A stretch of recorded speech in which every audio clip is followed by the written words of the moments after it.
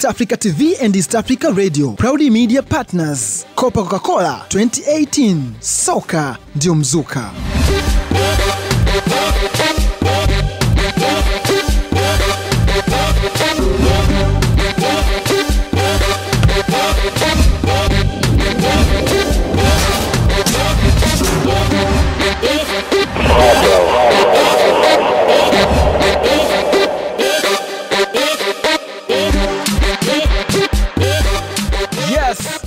Hii ni Coca-Cola nyingine kabisa, au sio? Ndio maana tunasema kwamba soka la Tanzania linaonekana kukua kwa kasi sana, kwa sababu tunaona wachezaji mbalimbali wakipiga hatua siku hadi siku, wakiwa wametoka katika mazingira tofauti. Na hasa hapa pia tukizungumzia wale vijana ambao wanaibuka kwenye mashindano makubwa ya Copa Coca-Cola. Na katika kulitambua hilo, timu nzima ya Copa Coca-Cola ikaamua kumtafuta mwalimu wa soka ili tuweze kuzungumza naye kuhusu vitu gani vinachangia katika maendeleo ya soka la vijana kwa hapa nyumbani Tanzania. Na tukampata all the way from Tabora. Anaitwa Medadi Mrope, ambaye alikuwepo katika mashindano ya Copa Coca-Cola 2018 wakiwa katika kituo kimojawapo cha Nsumba Sekondari pale jijini Mwanza, ambapo zilifanyika fainali za Copa Coca-Cola mwaka huu. Na kulikuwa na vituo viwili. Kituo cha kwanza kilikuwa ni chuo cha walimu Butimba, lakini pia kingine kilikuwa ni Nsumba Sekondari.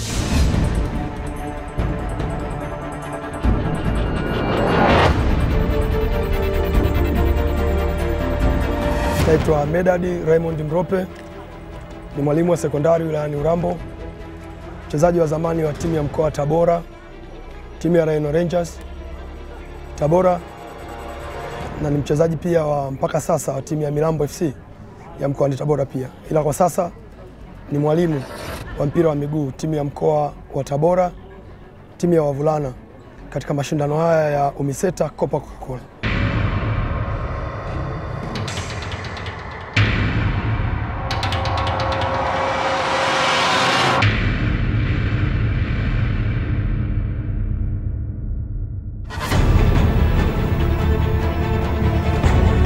Kwa sasa kuna mapinduzi makubwa sana ya soka ya vijana katika taifa letu. Tunaona katika nyanja mbalimbali, tunaona kama shule na viwanja. Uwepo kwa shule mbalimbali ambazo zipo, ambazo zimejispecialize kabisa katika michezo na hasa ya vijana, watoto. Tunaona ziko shule mbalimbali za serikali na zisizo za serikali. Shule za serikali imeamua kupanga mpango ambao tangia mwaka 2016-17 kwa kutenga shule mbili za michezo katika kila wilaya, kila mkoa, ambapo hili lote ni njia madhubuti ya kufanya mapinduzi haya katika soka la vijana. Kwa mfano mkoani kwangu kuna shule ya Tabora Boys na shule ya Kazima, Tabora Girls, Tabora Boys na shule ya Kazima Sekondari. Ni shule ambazo serikali imetenga mpango wake madhubuti kabisa wa kufanya mapinduzi au wa kuendeleza soka hili la vijana. Na shule inasaidiaje kukuza kipaji cha soka? Hii ina mchango mkubwa, na huu ndo mchango, mimi nafikiri ni mchango mama. Hapo zamani tulikuwa tuna vipaji, wachezaji watoto walikuwa wanacheza kwa vipaji vyao, kwa sababu walikuwa na vipaji. Ndio kipaji unakifanyaje kiende katika usasa. Katika mpira pia kuna usasa. Usasa ni mpira wa darasani. Mtoto ana kipaji, anaweza kwenda kwenye field akacheza, lakini kabla hajaingia kwenye field umemwambia nini? Umemwelekeza nini? Lakini kwa kupitia darasani, kipaji kinaongezwa na darasani. Darasani anaambiwa kwamba, kwa mfano anaambiwa usiruhusu mpira ukadunda karibu yako. Ukishambulia fanya, ukipata mpira, kile unapopata mpira anzisha mashambulizi. Vile ni vitu ambavyo ni mara chache sana kufundishwa mtaani. Na kipindi hicho tunachokizungumzia cha talents, mara nyingi ndio tukio kuona kwamba hakuna uwekezaji huku chini. Wawekezaji walikuwa kwenye timu kubwa ambazo zimeonekana zina uzoefu. Simba, Yanga kipindi hicho, labda Mtibwa, Moro United, Kajumuo. Ndio maana hata zamani ni vigumu sana kiangalia kuanzia 2000, 2003 kushuka chini kumkuta mchezaji timu ya taifa au mchezaji vilabu vikubwa vya Super League Tanzania ana chini ya miaka 10, chini ya miaka 20 au 18 au 17. Ilikuwa ni mara chache sana. Kwa sababu gani? Wale walikuwa wanaenda kule kwa vipaji vyao na kwa msukumo wa mazingira walokuwepo. Kuna kipaji pengine sehemu mbali Kigoma au sehemu nyingine, lakini sasa hivi tunaona wapo watoto wanacheza. Bwana Samata akaanza kucheza na umri mdogo, ndio maana akaonekana kama ni mtu wa dhahabu, mtu wa kipekee, kwa sababu aliweza kuonesha kipaji chake na akaweza kukutana na watu ambao wanaweza kumtransform kutoka amateur kwenda professionalism akiwa na umri mdogo. Na ndio hicho shule inachokifanya sasa hivi.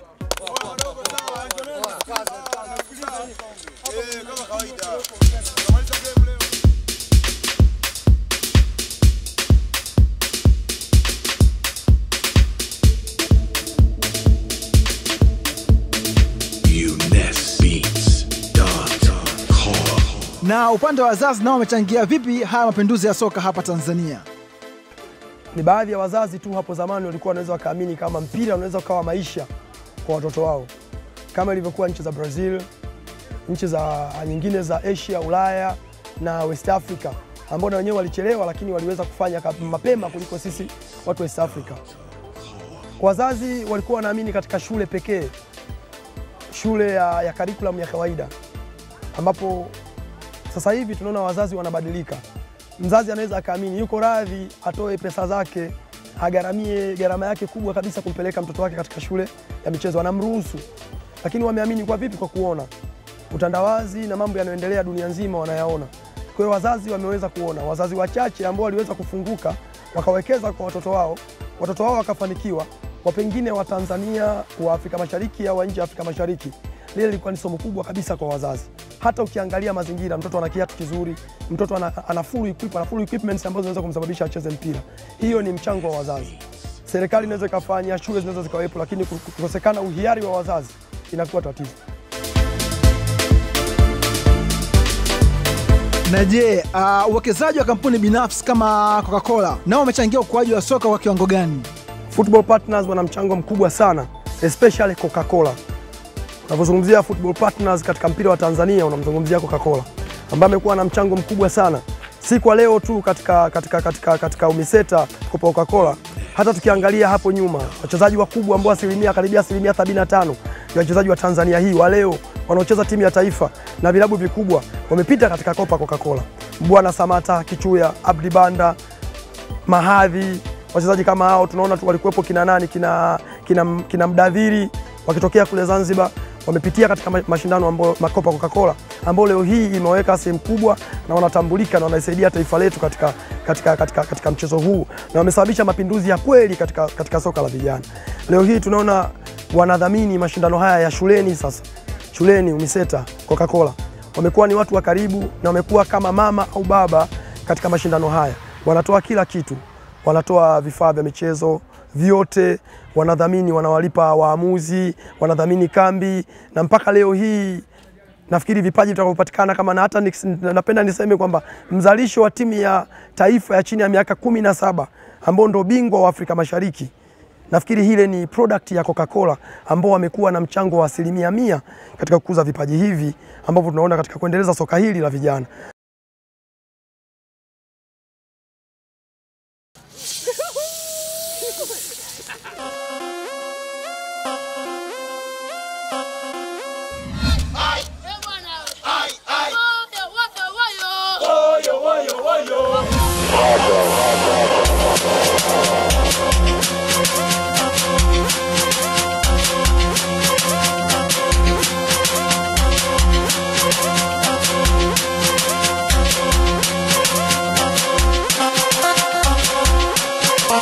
Na vipi kuhusu shirikisho la soka Tanzania, nazungumzia TFF, kwenye maendeleo ya soka la vijana?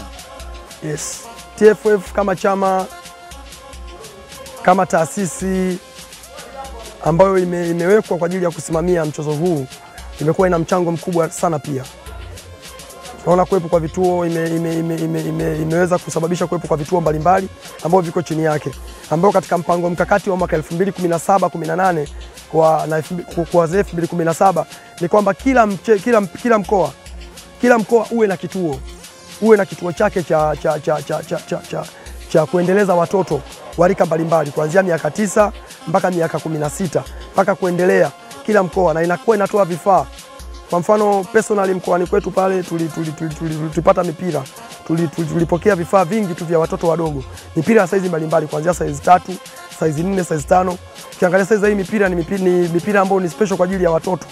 Kwa hiyo TFF kama baba ambaye ndo amepewa mamlaka ya kusimamia na kuendeleza katika huu mchezo, tunaona naye ana mchango mkubwa sana. Kuwepo kama bonanza mbalimbali, kukaribisha kwa michuano mbalimbali kama tunavyoona michuano ya mwaka 2019 ya chini ya miaka 20 ya Afrika itafanyikia Tanzania. Naamini ni mchango wao mkubwa sana, na wanaamua kujikita bega kwa bega na kama nilivyosema na hapo nyuma na serikali na serikali katika kuendeleza vipaji hivi. Kwa hiyo TFF ina mchango mkubwa sana. Sasa hivi ukipita kila wilaya, ukipita kila makao makuu ya mkoa utakuta vituo. Kiko kituo kikubwa Arusha, kipo kituo kikubwa Dar es Salaam, kiko kituo pale Karume, kuna kituo kingine Mbagala, viko vituo kibao Tanzania nzima kila mahali. Kuna kituo Kigoma ambacho mwezi wa pili jopo zima la TFF lilikuwepo kule na wadau mbalimbali wakubwa wa kutoka nje na ndani ya Tanzania kwenda kuangalia vipaji vile. Kwa ule si mchango haba, ni mchango mkubwa sana wa chama cha mpira cha Tanzania, shirikisho la mpira Tanzania. Asante.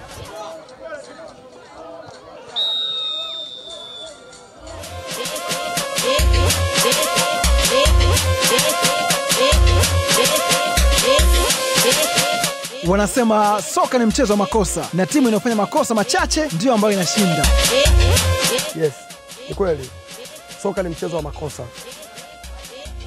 Makosa yanaweza kufanywa na timu, yanaweza kufanywa na mchezaji peke yake. Hayo ni makosa ambayo yanaweza kusababisha timu ikashinda au ikafungwa katika mchezo.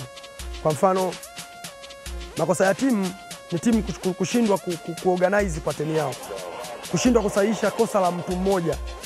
Hayo ni makosa ya timu, mwisho timu nzima inajikuta inafanya nini? Inafungwa. Yes, lakini makosa ya mmoja yapo makosa pengine sana kwa zoni tunaona. Unaweza kufanya timu inaweza ikatimia, lakini akafanya kosa mtu mmoja ambaye ni muhimu sana katika mchezo. Kwa hiyo makosa katika mchezo ndio yanasababisha linaitwa game. Ndio yanasababisha mshindi anapatikana. Ndio yanasababisha mtu anafungwa, ndio yanasababisha draw zinatokea. Makosa katika mchezo. Pengine pasingekuwa na makosa ligi zote, pengine pasingekuwa na makosa katika mpira, ligi zote duniani zisingekuwa zimeisha. Manake wote tu wangekuwa hawashindi labda. Lakini sio kila makosa yanaweza kusababisha timu kupoteza. Unaweza kufanya kosa lakini timu ikawa ina organization nzuri ikaweza kuclear yale makosa. Ndio hapo tunaita timu. Tunaita timu manake ni muunganiko wa watu wote mule ndani. Washare mazuri yao na mabaya yao. Ni pengine inaweza kawa mabaya makubwa zaidi wakashinda kuyashare, ndio timu ikapoteza. Na labda kama una chochote cha mwisho ambacho unaweza kuongezea mwalimu. Mchezo wa mpira wa miguu soka ndio mchezo ambao unakutanisha watu na nafikiri ndio mchezo tajiri kuliko yote. Nafikiri hata shirika asasi ambayo sio ya kiserikali duniani yenye pesa kuliko zote nafikiri ni FIFA. Kwa hiyo wazazi tuamue leo kuwekeza hapa. Thamani yake ni kubwa.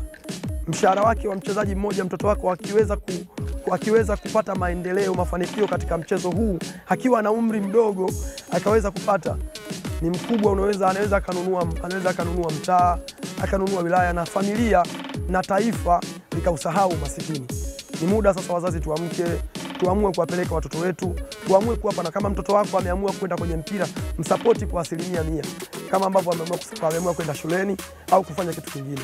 Nafikiri ni kazi ambayo mtaji wake ni mdogo sana kuliko kazi nyingine zote.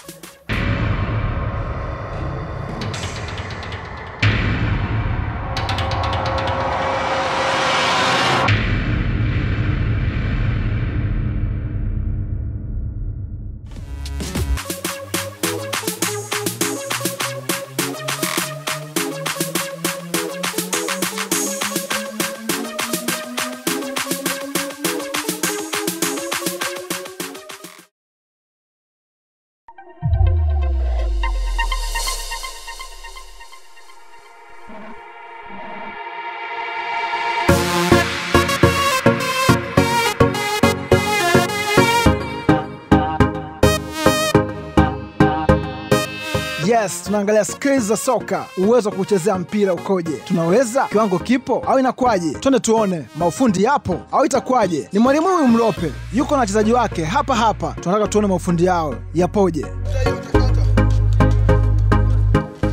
Haya, mwingine eti mwalimu anasema haja warm up. Haya, warm up basi twende kazi.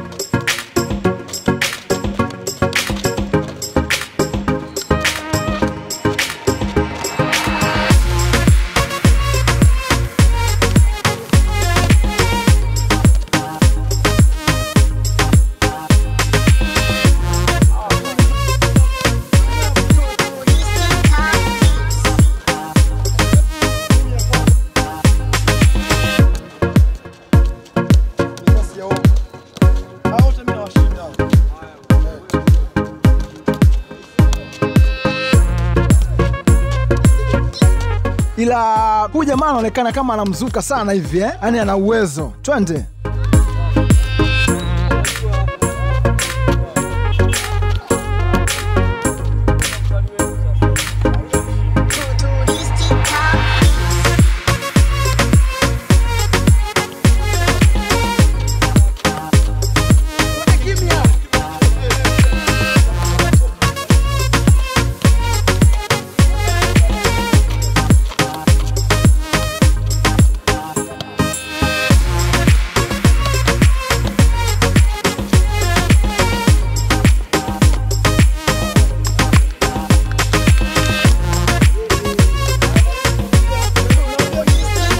Sawa, Ticha Mrope, je, twende tuone.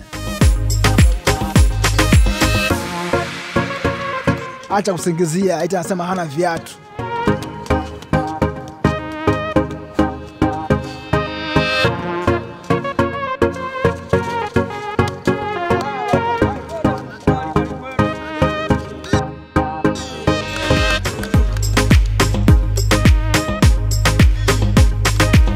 Asanteni sana. Hapa kwenye ufundi ni Mwalimu Mrope akiwa na wachezaji wake kutoka Tabora ndani ya kambi ya Nsumba Sekondari.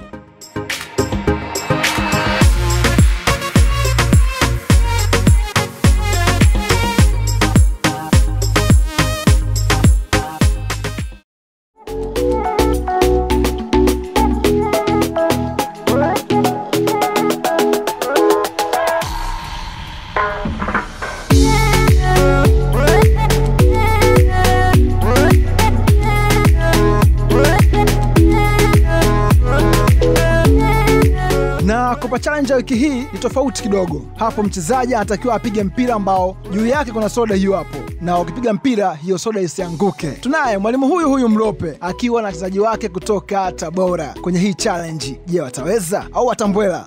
Mwalimu kaangania kuanza. Anza mwalimu.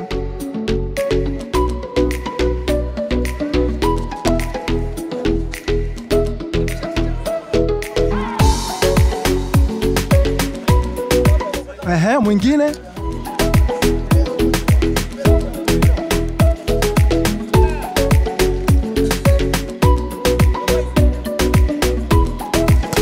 Hola, umekosa. Soda imeanguka hiyo hapo.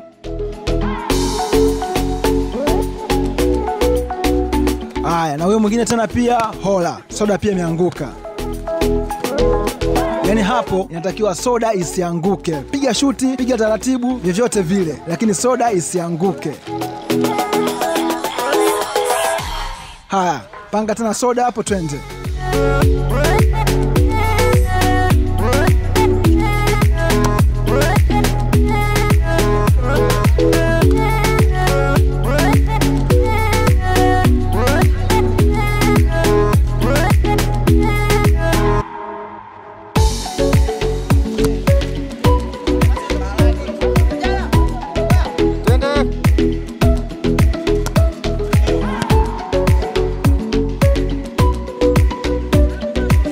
Okay, kwenye hii challenge hakuna ambaye ameshinda, au sio? Kwa hiyo zawadi tunaondoka nazo. Mwalimu Mrope pamoja na wanafunzi wake wote wamekosa, na Copa challenge imeisha hivyo.